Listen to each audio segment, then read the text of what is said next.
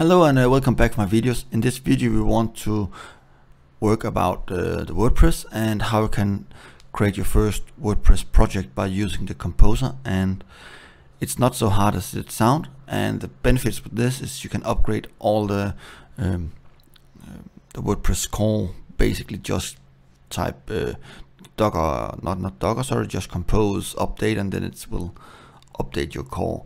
It's pretty nice, and I would say it's very needed, so you don't need to think about how the server is. And the way we're working, it's take the WordPress install and put it inside to the Docker container, and then make composer install, so we can build a completely exact image for about we running one container or 1,000 containers in the same project, or we can split it for multi-projects.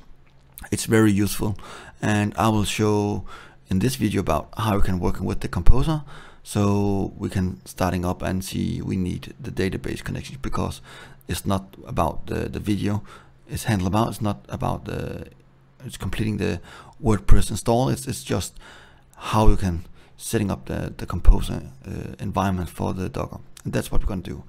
So before we're starting, I really hope you enjoy, and I really hope you will pressing on the ding in the right corner below on the video, and if you have any questions, please make comments below. I'll try to answer you. So let's go ahead. So the first thing we're gonna do is just deleting the app index file here, and then we got a new one, compose.json, sorry, not composer. Yeah, here we go. And then we just put inside and say the package we want to require here. It's we need the John P. Balls WordPress, and we need a bigger version than 5.4. And if we don't install the themes now, then we will get an issue like the styles is not loading succeed. So the default themes we want to install inside here should be should be from the same package provider. So v package theme, and then we need the 2019,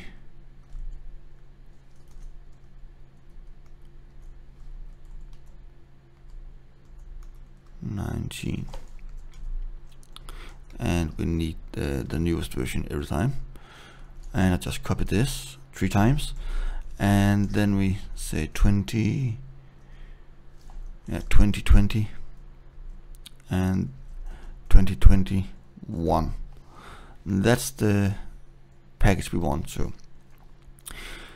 So now if I'm just setting compose install, then we install in the right place, but because it's modified version of the WordPress, we need to place the plugin folders and the content theme folders in different places. So we need to say extra, and we say installer path,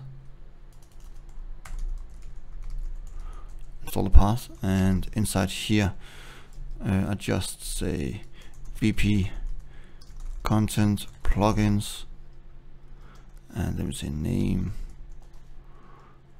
and going inside here, and we say all, we want to say it's all, we'll tag it by WordPress,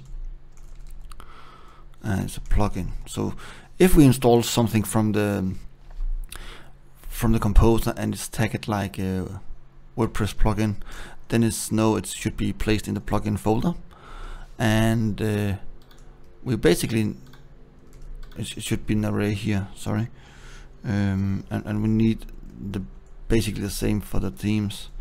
So why not copy this one and going down here and remove this, and just say themes here, and we just have it here. And below the installer path we need WordPress install dir and I will just say VP.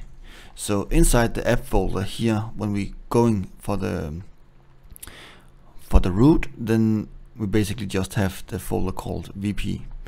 So not thinking about that's too much, but that's what we're gonna do. And then we have a repository, because we use this thing. It's not a stuff from you can use from GitHub and something like that. It's a custom repository for WordPress users and people that want to use the WordPress Composer way. And it's very important you put this down. If you don't add the custom repository, it will not working. So it's very, very important. And then we just say type, and we say Composer, and then we say UL, and for this we need vp-package.org, and that's it. So now we have the Composer file, and we just need to going inside the Docker file again, and we need to install the Composer down here. So install Composer, and we say run Composer install preferred, and that should be it. If we're gonna running the setup now, then we could just say Docker Composer up, and then it should be right away and running up. So when it's running done, we can going back here and see localhost, and we get forbidden. And that's because we are not having any index file anymore in the app, and the WordPress is installed in the VP folder, so we need to tell that. So we need a little bit more before we are ready for this configuration. So let's going back for the editor and closing down the Docker by the Docker Compose. We can just say Docker Desktop.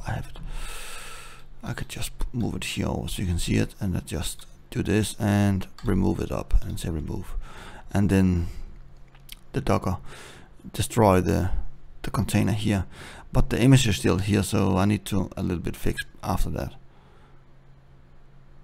And now it's going, and you can see we cannot reload that. So let's go back for the editor and do the rest. So inside the Docker we say Docker volume and pureness, and just remember, if you have other containers down on your machine, you will just remove it, so be careful like that. Maybe you should just delete this from the command line, say Docker volume m, and then just remove it. I think that would be a better way. And just Docker image pure a, and then just clean up, and everything is nice now. Say CLS. Now we have cleaned up and we are ready to run Docker Compose up again. Then we want to going inside here and say the index file we need, and just say PHP and define, and what we're gonna say, use theme true, and then we say require your name file, and then we say vp block header.php, and close it down, and semicolon here. I think I've coding too much Node and Python, so I just forget this way, but yeah, that's working. And then we can just create one more, say vp-config.php. That's what we're gonna work with. And then we just going up here and say domains equal to test domain.test, and we say defined, and we say vp site dual, and so just say domain ops here, and for this we need /vp, and we can just say vp home, here we go. And down here we say HTTP host is equal to is set server HTTP host else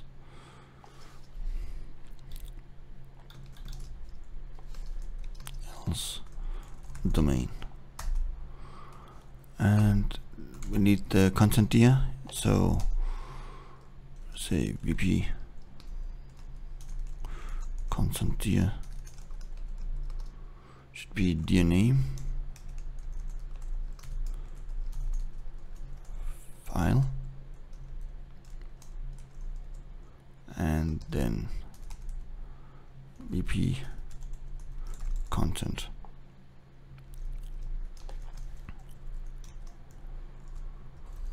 And I just do this and say HTTP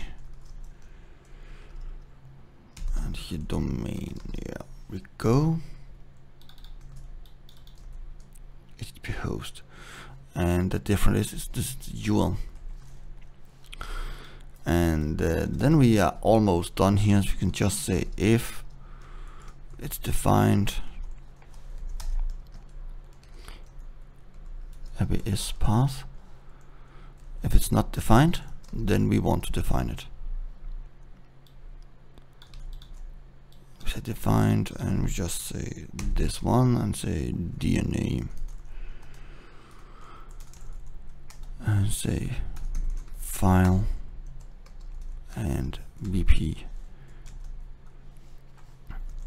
and then require ons and say VP settings.php, and then so now it's ready. So just say docker compose up and d, and then it should be building up and running what we have done here. So just wait until it's done. So when it's done, we can just go in for the browser and reload it and see what is working.